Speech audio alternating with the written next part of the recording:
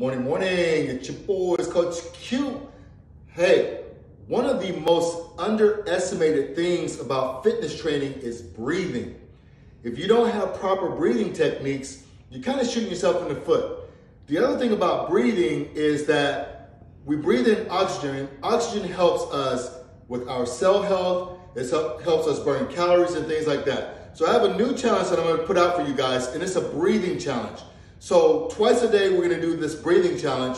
We're going to do it first thing in the morning, and we're going to do it at night before we go to bed. Okay, so first thing in the morning, what we want to do is we want to sit in a position, and we call this in the yoga practice the receiving position, right? We're going to sit with our legs crossed. Doesn't matter if you can't sit with your legs crossed, lean up against a wall, and we're going to get our hands in a receiving position, okay? In the morning, what we're going to do is we're going to breathe 10 breaths. We want to try and keep our mouths closed, and we're going to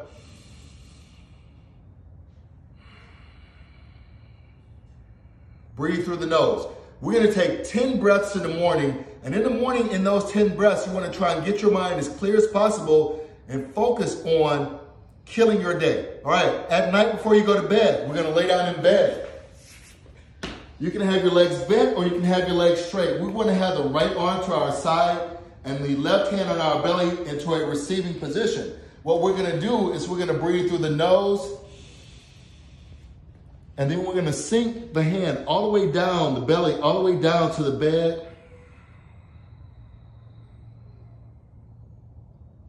When you get to the bottom position, what you want to try to do is stay down there until you feel the need to breathe again. When you feel that need to breathe again, go ahead and take another deep breath. We want to breathe 10 breaths in the morning, 20 breaths at night. It's Coach Q.